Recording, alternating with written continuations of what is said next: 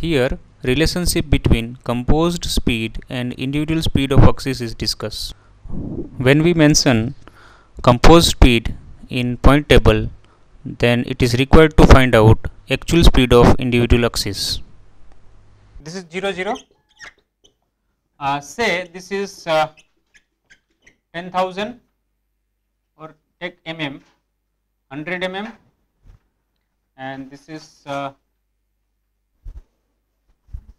200 and 100 mm. Okay, 200 and 100 mm. So this is my starting condition. Okay, this is my axis 1, this is axis 2. So I will make this axis as a master, ABS 2, and in AB here target will be 200, here target will be less 100. Okay.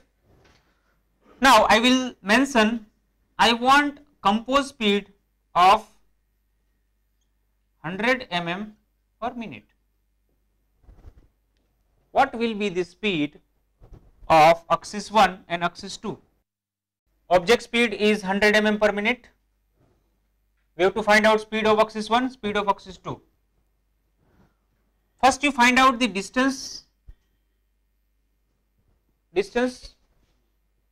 be travelled by object. What is that distance? This distance, say it is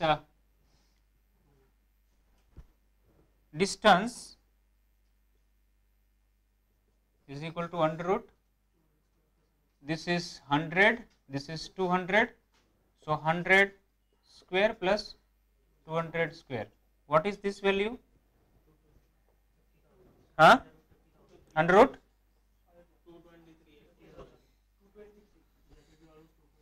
220 point something, 223.6 mm. What is the speed of object? 100. You can find out the time. Remember, both the axes will run for same time. So from this we will find out the time of rotation. For the both the axes you will get same time. You have time, you have distance, find out the speed. So time is equal to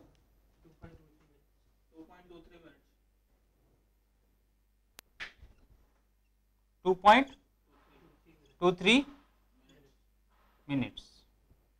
Because your speed is 100 mm per minute, so your time is 2.23 minute. Distance is equal to Vt, so T is equal to d by V. Distance is equal to Vt, so T is equal to d by V. So using these values, d is 100, d is 223.6 upon 100 mm per minute. So this time comes 2.236 minute. So this time is available with you. This correct, d by v, t is equal to d by v, d is equal to vt, na, integration of velocity, we consider constant velocity. Okay. Now you have distance 200 distance and this time. So what is the speed of this? V is equal to d by t, d is 200 for x axis, 200, time is 2.236. So what is this value? 89.6 mm per minute. What is this? Is axis 1. So for axis 2, distance is 100, 2.236. So it is half of this, 48 mm per minute. Got it? Still this is approximate time because we have not considered acceleration deceleration of the object, but it is quite approximate, quite near to right answer. Okay.